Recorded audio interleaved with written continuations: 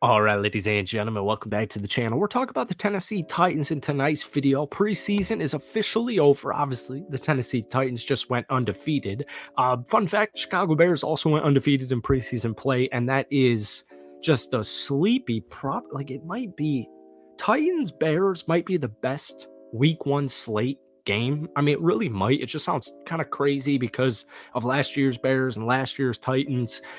I'm telling you, man, I'm watching Will Levis play. Uh, I'm really impressed by the Tennessee Titans' complete organization, specifically this summer, whether it's just Brian Callahan, whether it's bringing in some running backs and Tony Pollard, whether it's bringing in a wide receiver and Calvin Ridley or Tyler Boyd, changing around the defense, changing the coach. Like, the Tennessee Titans in general, this is one of the most exciting teams in the future, in my opinion, here. And it's crazy because I don't care if you're going up against the Saints' second-team defense. I really don't care if you're going up against the Kansas City Chiefs' first-string defense. It doesn't matter to me. The eyes, Chico, they never lie. And when I watch Will Levis play professional football in the NFL, I realize this dude, like, he's just a winner. Like, he might not be a 35 touchdowns and 8 interception Aaron Rodgers type of season. But Will Levis, to me, he's got that it factor. He's got that big-time playability. And that's somebody I want to build around. That's somebody I want to be around. I love Will Levis. I'm really excited about the Tennessee Titans season. So let's talk a little bit about the preseason and your upcoming year in general. But before we do, if you guys enjoy it, be sure to hit that like button, hit that sub button for daily NFL content, along with at least one Titans video every single week. Titans fans, if you try and get this video to 100 likes, that would seriously mean the world to me. So Will Levis played a handful of series today against the New Orleans Saints second-team defense, whatever, who really gives a rat's ass. In this game, he went 7 of 8 for 118 yards, averaging 15 yards per completion. It didn't just end there. Malik Willis looked actually phenomenal. 3 of 4, 51 yards, including 2 touchdowns, 0 interceptions. Once again, Malik Willis threw 4 throws, and he had 2 total touchdowns. Then he had Mason Rudolph, the backup, 11 of 15, 114 yards, 0 touchdowns, 0 interceptions. When I watch Will Levis play, man, and I know I actually got a comment about this in my last Titans video. Like, why do you keep saying this? Man, when I watched Will Levis against the Falcons, and I watched him against the Steelers last year, one of the best defenses in the entire National Football League, and I watched this dude in prime time go head-to-head against Tua and the Miami Dolphins. This is a SEC dog, Will Levis. I just think there's something there.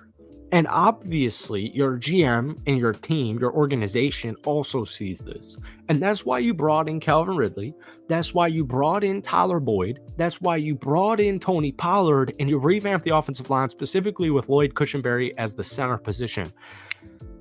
The offensive line for the Tennessee Titans today, I don't care that you're going up against backups. Like, I literally don't care, man. They looked phenomenal. Like, Will Levis drives, his possessions specifically, he had so much time to throw majority of the time. It's like a completely new offense. And I saw this crazy statistic that the Tennessee Titans have not scored over 30 points or 30 or more points since like the end of the 2021 season. How's that a real statistic? Maybe it was the end of 2022. I don't think so. I think it was the end of 2021. How is that a real statistic? I loved Mike Vrabel. I loved Derrick Henry. I loved Ryan Tannehill's NFL career. But change needed to occur.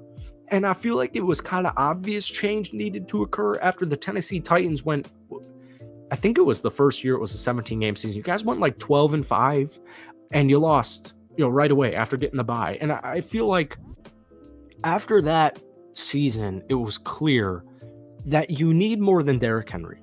And this has nothing to do with Derrick Henry or Ryan Tannehill or anything, but it was clear, like, you have to score points, right? You can have one of the better defenses in the NFL, but you have to score points. You need a quarterback. You need somebody at the quarterback position, not named Ryan. So they draft Will Levis, and Will Levis throws 8 touchdowns and only 4 interceptions, and but his completion percentage was down and blah, blah, blah. One thing stood out, and we made a whole video about this. Will Levis's deep ball throwing, it's spot on. Like, it's literally spot on. And I remember, because my favorite team's the Green Bay Packers, and I remember hearing a quote from, like, Aaron Rodgers, I think it was to Jordan Love, like, "Checkdowns, they're everything. First down, like, just move the freaking chains." And so I'm watching Will Levis's film last season. We're, prepping for these Titans videos, and I'm thinking to myself, if you can just continue to get these first downs, minimize turnovers, you got a better offensive line, Will Levis could be just fine. And once again today, 7 to 8, 118 yards, no interceptions. And we saw guys like Tony Pollard, 5 carries, 17 yards, Tajay Spears, 4 carries, 12 yards. I don't care if it's running back 1A and 1B, it doesn't matter to me. Tony Pollard is a huge ass deal coming to Tennessee because it's just a completely new offense. It's a completely new scheme. And I was reading actually an article on The Athletic. I don't have the author. I apologize here. But this was a quote, an excerpt that really stood out to me. And it's because of Brian Callahan, your new head coach. New head coach Brian Callahan kept teaching Levis, showing the second-year pro film of established NFL quarterbacks to illustrate the finer details of the throw, how to read the receiver, how to better gauge his speed, when to pull the trigger, how much air to put on the ball, where to place the ball. And I'm watching Will Levis in preseason, and once again, I'm fully freaking aware that it's preseason football. And I'm watching these screens, and I'm watching that 33-yard throw to Calvin Ridley today, and I'm thinking to myself, Will Levis is going to be just fine. But the bigger deal to me is not Will Levis and if he will be fine. Because once again, I think he will be a good NFL quarterback. But then you bring in DeAndre Hopkins when he comes back. You bring in Calvin Ridley. You bring in Tyler Boyd. You bring in Tony Pollard. You still have Tajay Spears. That tight end position, I hate to rag on the Titans. I'm not trying to rag on the Titans. I got a hiccup if you can't tell. The tight end room after this season probably needs to be revamped. I'm excited about Josh Wiley.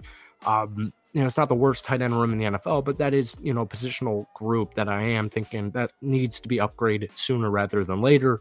But on paper, it is pretty intriguing. It's an exciting tight end room. If Will Levis has time to throw the football this upcoming season, I just think the Titans are going to be a good team. And a lot has to do with your GM, and a lot has to do with your new head coach, and obviously all these new additions. But once again, man, I'm just using my eyes and I'm watching Will Levis play football, and I'm like, I just think he will succeed. I'm not saying he's going to go down as one of the best quarterbacks of all time. I'm definitely not saying that.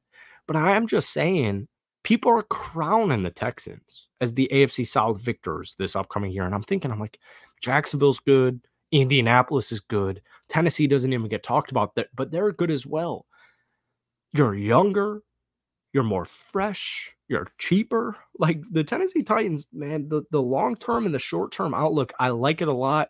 And just watching preseason today, final week of the year, final preseason game of the season, I just feel really good. And I haven't felt this confident offensively about the Tennessee Titans in a long time. So thank you guys for watching. Hit that like button, hit that sub button for daily NFL content. But as always, give me a win-loss prediction for the Tennessee Titans down below. Peace.